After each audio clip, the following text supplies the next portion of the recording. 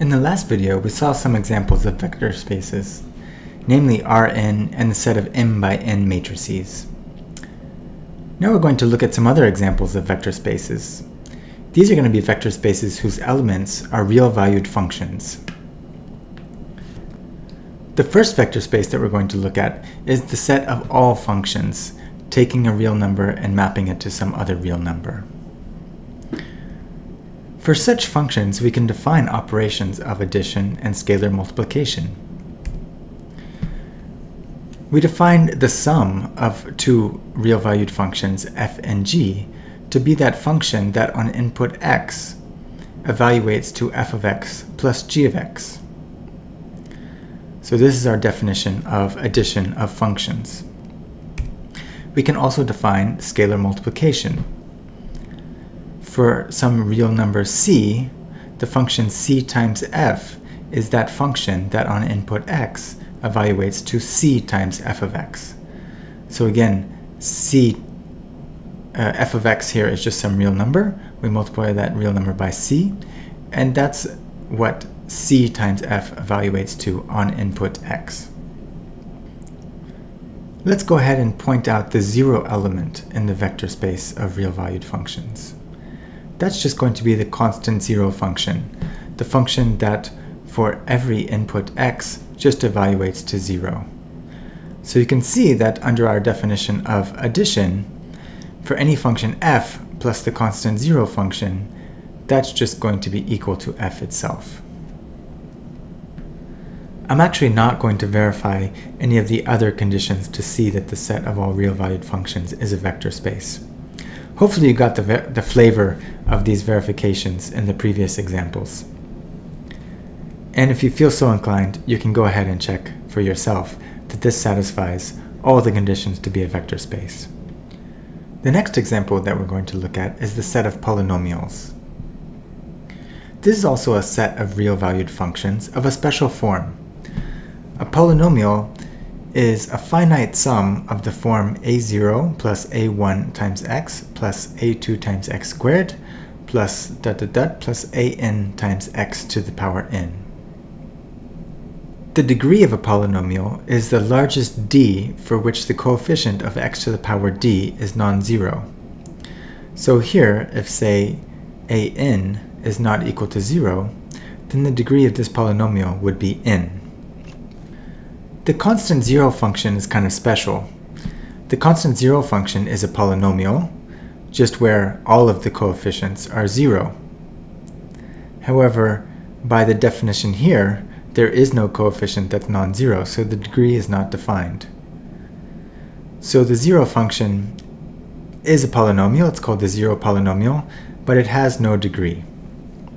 We define addition of polynomials just like we did for addition of real-valued functions. So the sum of polynomials p and q is that function which on input x evaluates to p of x plus q of x. And you can check that this is again going to be a polynomial. Scalar multiplication is also defined just as it was in the case of functions.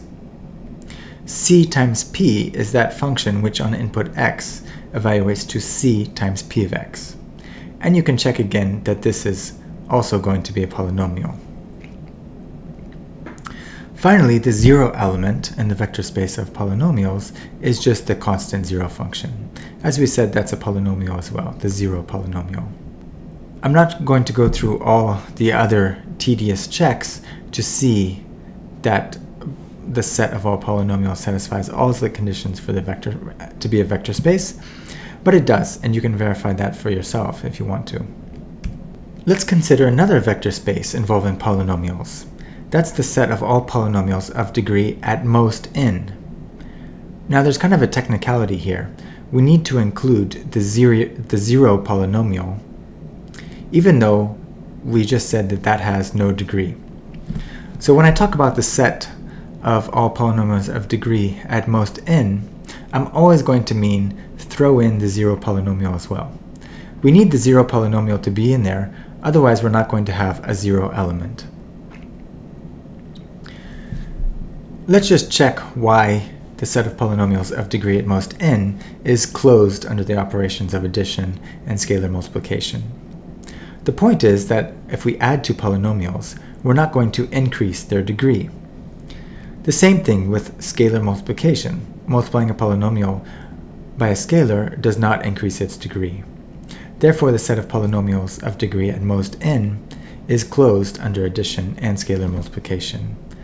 And with this note here that we include the zero polynomial, it also has a zero element. And again, you can check all the other tedious conditions that this is actually a vector space. The vector space of polynomials of degree at most n closely corresponds to the vector space r to the n plus 1.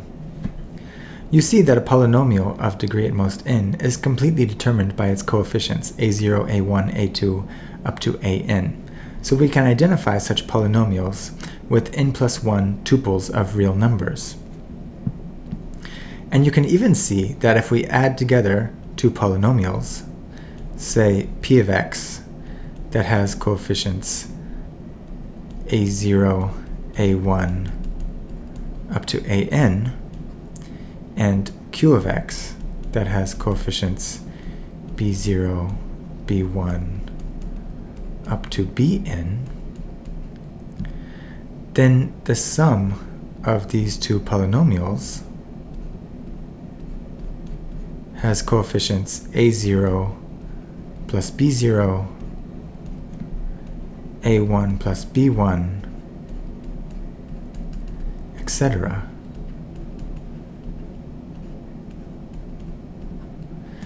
Therefore, the coefficients of the sum of the polynomials p and q is just the sum of their coefficient vectors if we treated these like vectors in Rn. Right? The first coordinate is a0 plus b0, the second coordinate is a1 plus b1, and the nth coordinate is an plus bn. This is why studying the vector space Rn is so important and why we started out with that, because we'll see that many other vector spaces behave a lot like Rn. Just to check your understanding, let's consider a non-example, an example that's not a vector space. Consider the set of all polynomials of degree exactly equal to 2. Now this is not going to be a vector space.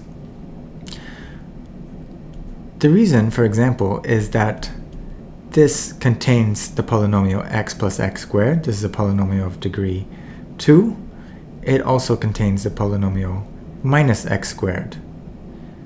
But if I add these two polynomials together, that's going to be the polynomial just x, and this is not a polynomial of degree 2.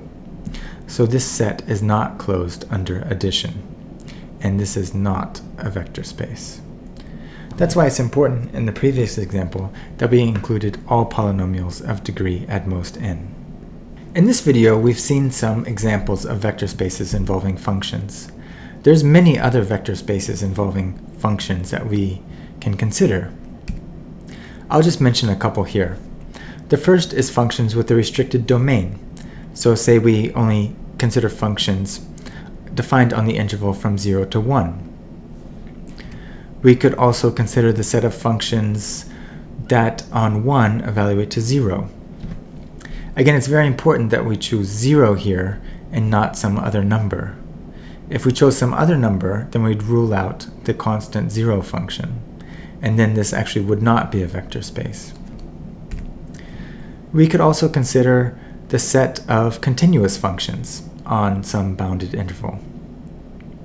This is also going to be a vector space. The key thing to note here is that if you take a continuous function and add it with another continuous function, the result is still going to be a continuous function. And if you take a continuous function and multiply it by a scalar, the result is still a continuous function.